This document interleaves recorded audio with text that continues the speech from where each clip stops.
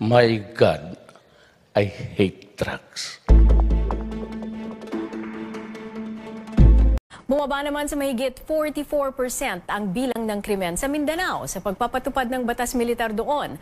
Yan ay ayon kay Philippine National Police Chief Oscar Albayalde. Sa panayam sa programang The Source, tiniyak ni Albayalde na walang pang-aabuso ang militar at ang pulisya sa pagpapatupad ng martial law sa rehiyon.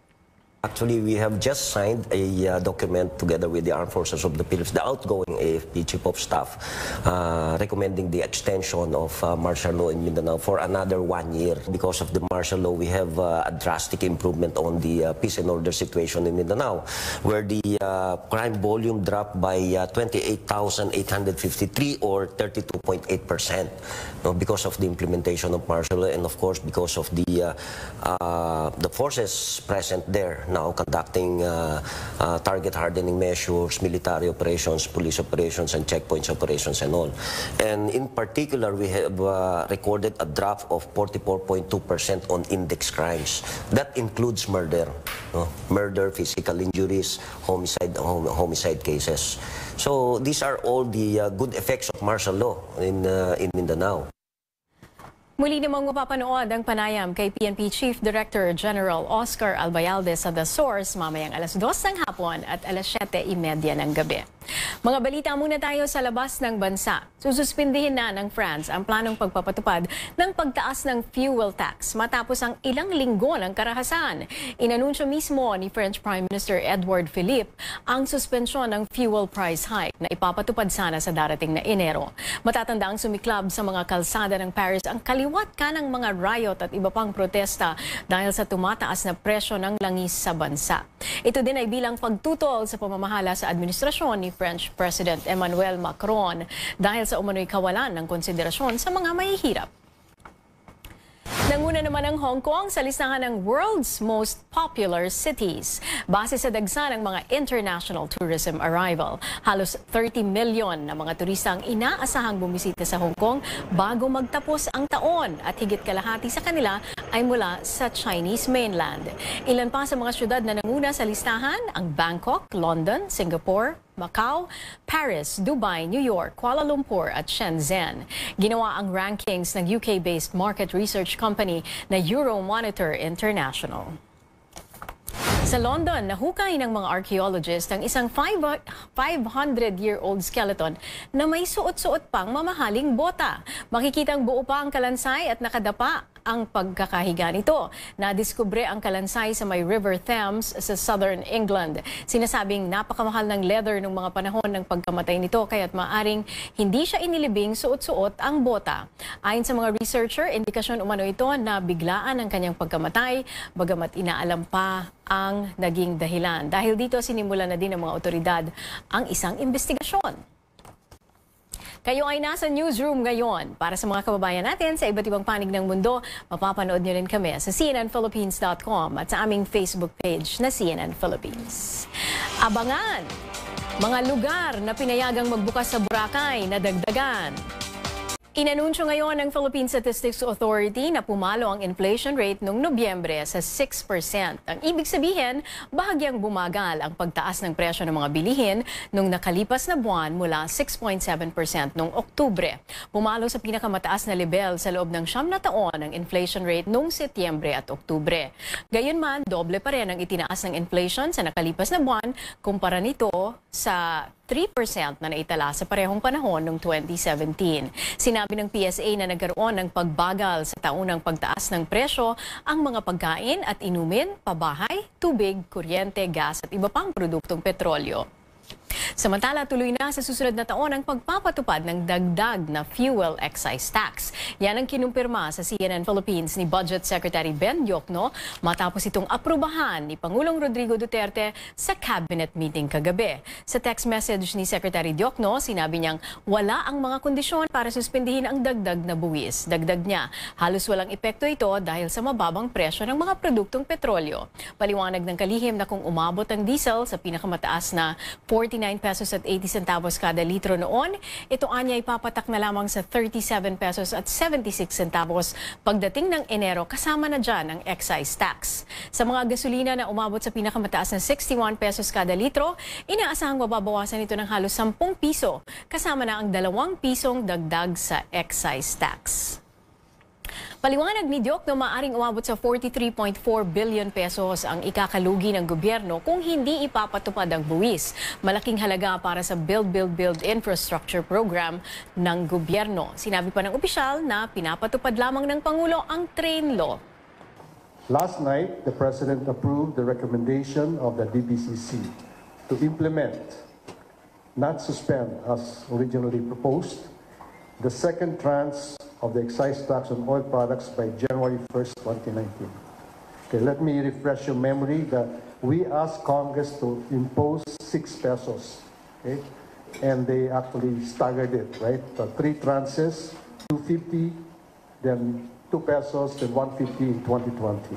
There are many reasons for the implementation of the additional tax. First, there has been a major turnaround in world crude prices from the time the suspension was proposed, which is early October, and now, early December.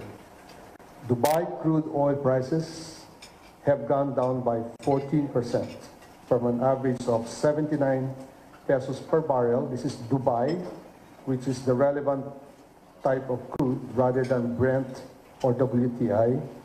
In October 2018, down to $68 per barrel so far in November 28. The oil futures market projects that there will be further reduction. In fact, prices are projected to fall to below $60 in 2019. Tiniyak naman ni Chief Presidential Legal Counsel at Presidential Spokesperson Sal Panelo na tuloy ang pagbibigay ng financial assistance ng gobyerno sa 50% ng pinakamahihirap sa bansa. Naniniwala naman ang isang ekonomista na ang dagdag na fuel excise tax sa susunod na taon ay maaari pa ring makaapekto sa inflation. Sinabi sa CNN Philippines ni Ateneo Center for Economic Research Director Alvin Ang iba pang bagay na nakakaapekto sa inflation ngayong taon. The fear that it could increase inflation again, I think historically what they have said is correct. The only thing that is not imputed in their analysis is the possibility of expectations, which played a big role in the train implementation this year. Most of the inflation increases were actually traced to food supply limitations. So we are addressing that now. So to make sure that this will not create another round of inflation challenges, it must be made sure that supply of basic commodities, particularly rice, would be available. Para makontra ang iba pang posibleng magtutulak sa pagtaas ng inflation, panukala ni Ang na ipagpatuloy ang maagang pag-aangkat ng bigas at pagsasabatas ng rice tarification bill. Gayon din ang pag-monitor at pagtugon sa demand, supply at presyo ng langis sa pandaigdigang merkado. Kaugnay niya ng ating issue ngayon, pabor ba kayo sa inaprubahang pagpapatuloy ng dagdag sa fuel excise tax para sa susunod na taon? Oras para boses niyo naman ang aming pakinggan. Bukas na po ang aming Facebook Live para sa inyong mga komento. Sa iba pang balita, lusot na sa ikalawang pagbasa sa mababang kapulungan ng Kongreso ang draft ng Federal Constitution na itinutulak ni House Speaker Gloria Arroyo. Pinagbotohan ng panukala sa pamamagitan ng Viva Voce o voice voting. Paniwala ni Arroyo, malabo nang maipasa ng kasalukuyang Kongreso ang panukalang charter change o CHATCHA.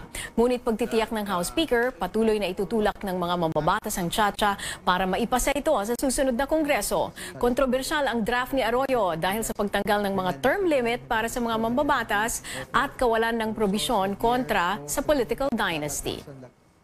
Kung ang mga senador naman ang tatanungin, wala ng oras para talakayin ng CHATCHA dahil sa mga pagdinig kaugnay ng pambansang budget sa susunod na taon. Samantala, para naman kay Vice President Leni Robredo, imbis na politika ang pag-usapan, mas maganda raw kung tututukan ng Kongreso ang pagpasa ng mga batas na magpapababa sa presyo ng mga pangunahing bilihin.